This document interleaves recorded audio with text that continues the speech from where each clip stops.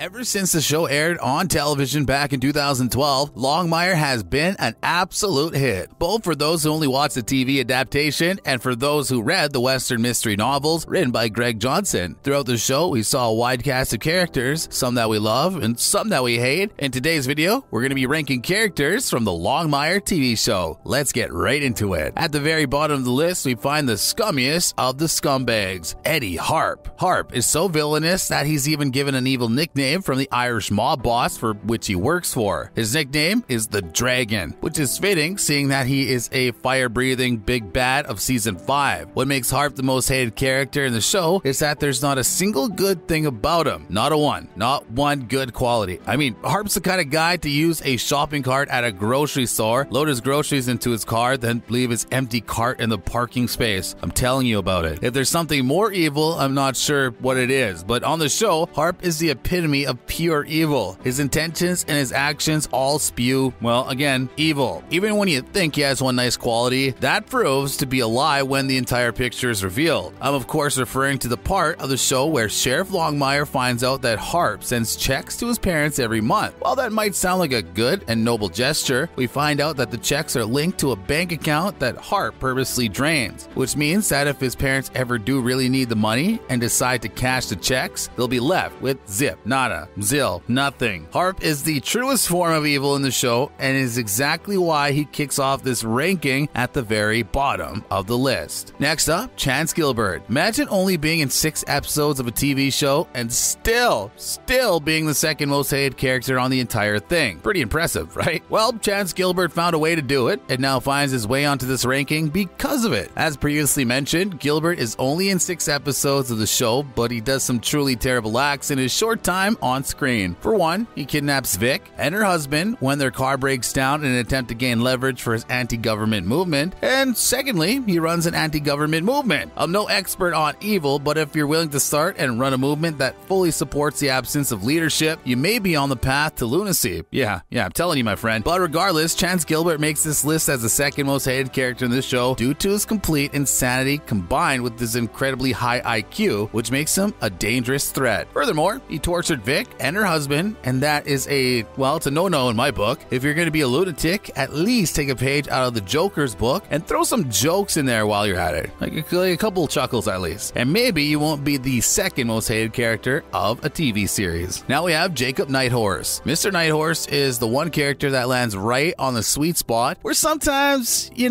hate him, but other times you really respect him. He often acts as the protagonist towards Walt Longmire and Henry Standing Bear, but truly, Nighthorse only wants what's right for his tribe. Nighthorse is quick to act against any notion that he believes will endanger or harm his tribe, but is quick to partner with those who seek to aid Nighthorse in his journey to aid, again, his tribe. Where Nighthorse really falters is that he never really asks the people of Cheyenne what they think. Nighthorse only does what he thinks is best, which is sometimes, disagreeable. And instead of trying to see their point of view, well, he bullies his opponent into either doing what Nighthorse wants or getting out of his way altogether. Yeah, stay out of Nighthorse's way.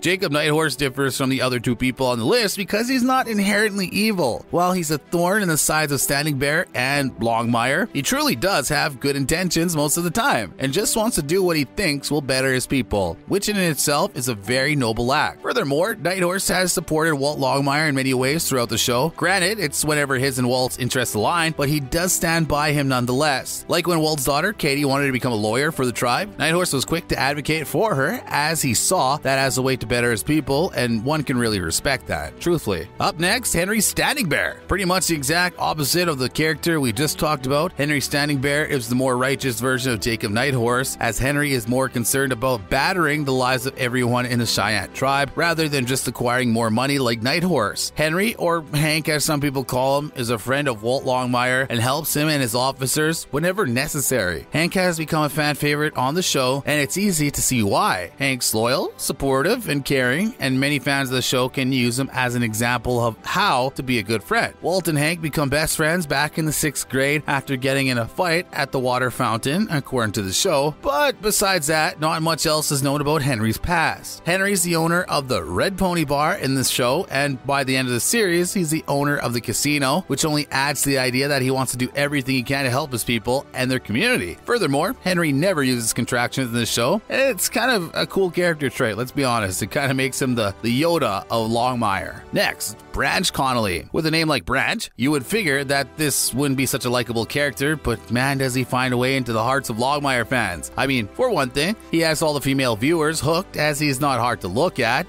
saying so myself, and is often seen without a shirt. And as much as I want to say that he's a poser, I have to admit, if I look like that, I would forget to do laundry too. Yeah, I wouldn't mind. I don't think anybody else would. Along with his good looks, Connolly is also very ambitious and is very much wanting to help out as many people as he can. His issue? Well, he has a few of them. For starters, he's rich, spoiled, kind of a brat, and his entitlement sometimes shows a little too much for people's, liking. He can often come off as thinking he's better than other people, which is not something that people usually like about others. Furthermore, he's not the best follower of law, which is usually a flaw, but when you consider the fact that Branch Connolly is a deputy, lawlessness only makes him less, again, likable. To be fair, Connolly usually ignores the law when he's trying to do good by his friends or be a good police officer, so in his eyes, petty laws be damned, right? Well, for some people, that's the most likable thing about him, in fact, but for others, they see the error of his ways. Regardless of how good his intentions are, Branch still has a metric tons of things to learn while being a deputy, but he does plan one day on taking over as the sheriff of Absaroka County, and his ambition in wanting to complete that goal is infectious. However, his ambition wasn't enough to keep him alive, as his body was unfortunately found by the river in season 4. Sad face. Now we have Victoria Moretti. The city girl who now resides in one of the most remote counties in the country is one of the best characters in the entire show. And for anyone who has even seen a second of the show, you know why. Vic's city roots are very easy to spot as she traverses her way through her new country lifestyle, which makes her one of the most relatable characters on the show, especially if